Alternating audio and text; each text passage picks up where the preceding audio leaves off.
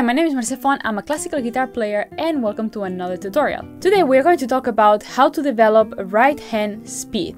I want to show you an exercise for the right hand that I was shown right in the beginning, and I think that in a great manner it contributed to the right hand technique that I have today.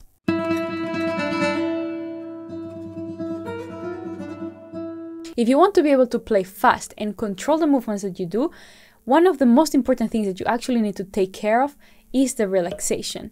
You can get to high speeds and play accurate just when your hands are relaxed enough so that you can control them. At the point that the hands really cramp up with tension, we start to play sloppy, we start to play out of control, and our limit of speed gets greatly reduced.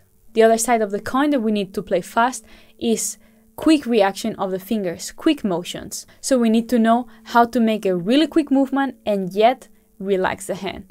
And this exercise is going to be great for that. The first thing that I want you to be aware of is that you have your hand relaxed at all times. You have your neutral position and your fingers are completely loose and completely relaxed. If you want, give it a try playing one single note for each finger so you can see if you're actually relaxing the finger or not. So this will be the most natural way to relax the finger. Just bouncing back initially to the startup position. Be careful, don't overdo the movement and end up adding too much movement into the playing. Something like this would not be good,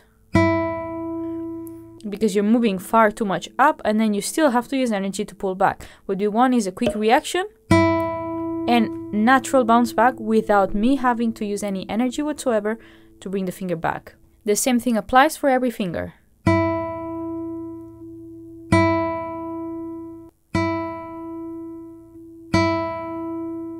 As you can see, the finger has to be bouncing back to the original state without any pressure. So the first step is that you are able to play this motion and relax really fast, really immediate. Now the exercise will take this very much into consideration in every step of the way, so keep it in mind. Now the first thing that we're gonna do is play two notes really fast, and we will play whatever given combination as fast as you can.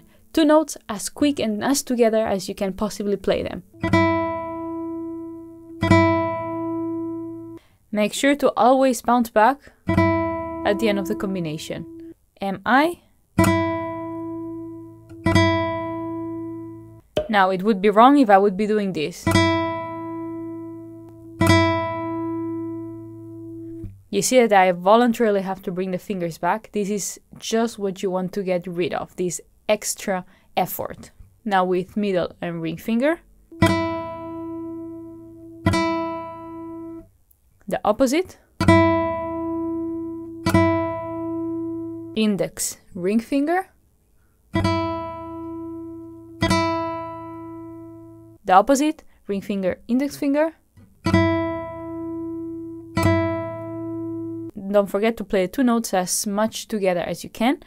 And the relaxation, always these two sides of the coin in your mind while you play this exercise.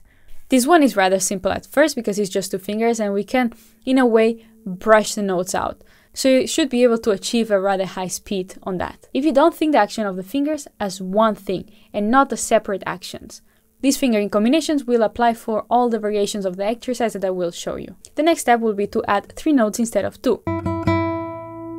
Make the notes as quick as you can. Notice that we are forced to bring back the first finger that plays, in this case the index finger, very fast back into action, so that will train the reaction of the finger to be faster and faster every time. Now the second variation is we do 4 notes. Remember to stop the video and maybe do all the other variations that I mentioned before.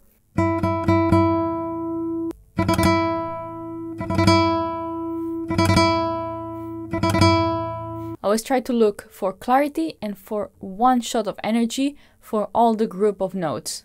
And then relax the hand. Very, very, very important. Keep the hand relaxed and back into neutral position before you get to start the next set. For this reason, I'm not putting a metronome. I'm not thinking on notes or quarter notes or anything at all. I just want to hear the amount of notes of every set as quickly as I possibly can, and then give yourself enough rest so that you can relax your hand, no matter how long it takes. Ideally, you want at least 1 or 2 or even 3 seconds in between each set. After you have done with the 4 notes, we will start with 5. Make sure that you count here. So we have the 1, 2, 3, 4, 5.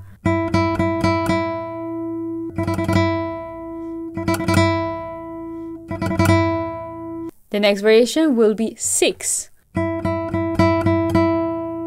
You can count 1, 2, 3, 1, 2, 3 if it's easier for you.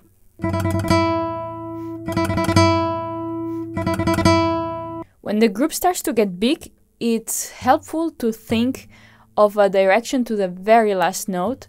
So giving an accent or thinking of some sort of a crescendo until the last note in order to help you pack those things, those notes together a lot better. Fun enough, this exercise is actually very good later on when you need to practice tuplets like quintuplets, sextuplets, and so on, and all the variations, because you really get to pronounce this strange amount of notes in one shot. 7 notes.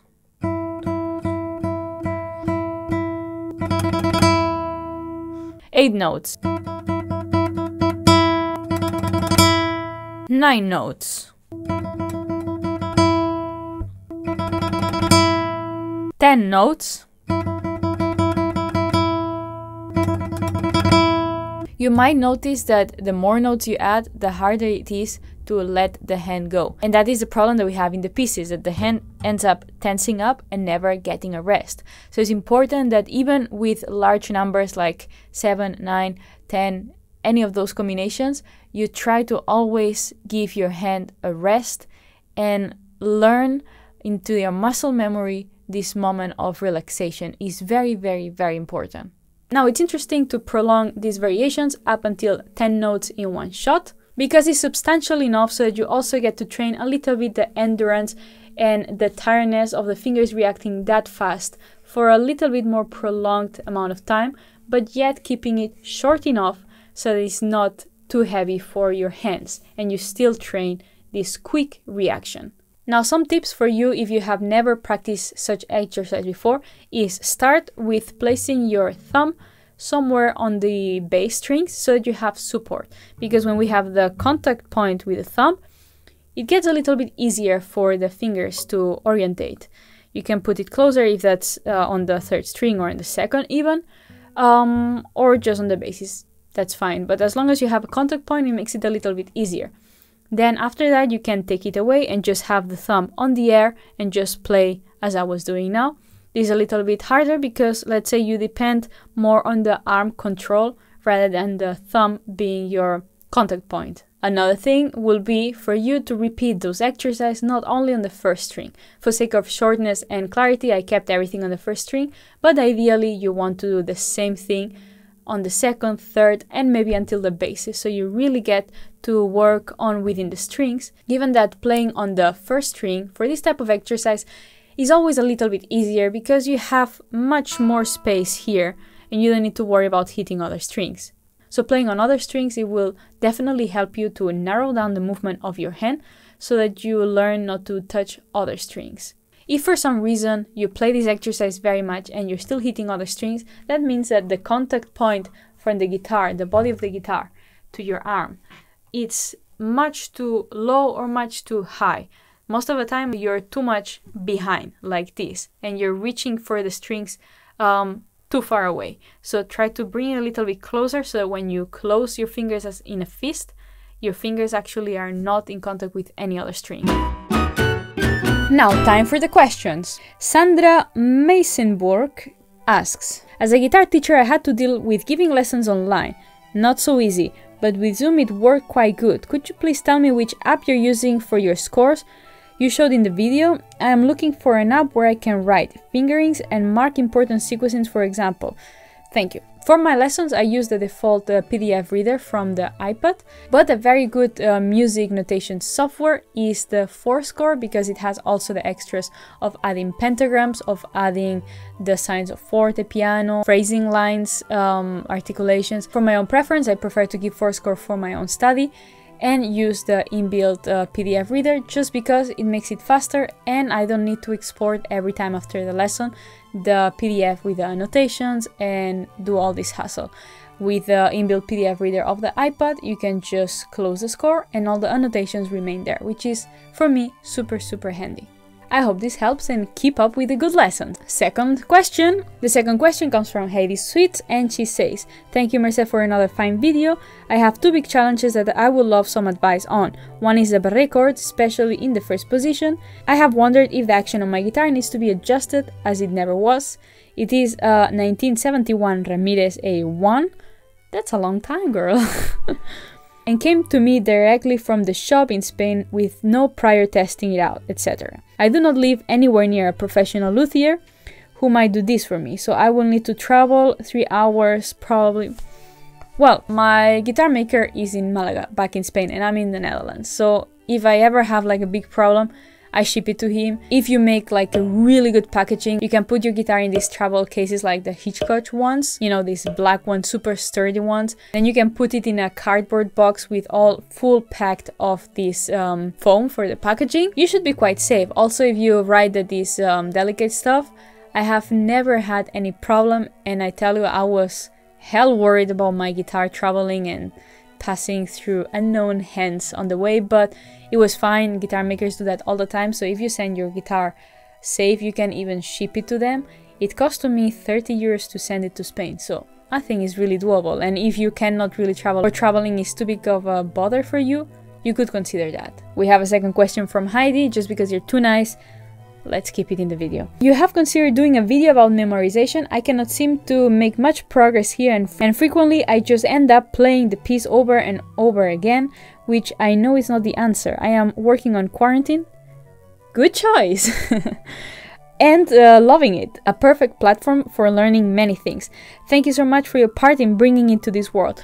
You should definitely thank Andrew Schultz because he did an amazing job. I just played it, but I mean, the music is his and it's just beautiful as it is. The answer to your second question is yes, I will definitely plan some videos on memorization. It's a hot topic and not an easy one because there are many types of problems and many types of difficulties and many solutions for all those different problems and situations. So definitely I will start to script on this topic, and hopefully we'll have such tutorial in the near future here on the channel. Done. That's it. I hope you enjoyed the tutorial. I hope you find it useful. And give it a shot to all these exercises because to me it really helped in the beginning, and I think is one of the reasons maybe why my right hand is actually maybe better than my left hand, I would say, just because I learned some good guidelines right from the beginning. So you can always start to take good habits at any step of the way that you are, so feel free to give them a shot and let me know what you think and how they are going and what are the results that you're experiencing in the comments down below. Again, thank you for watching. Feel free to subscribe in the channel if you are not already for more content like this, and I'll see you in the next video.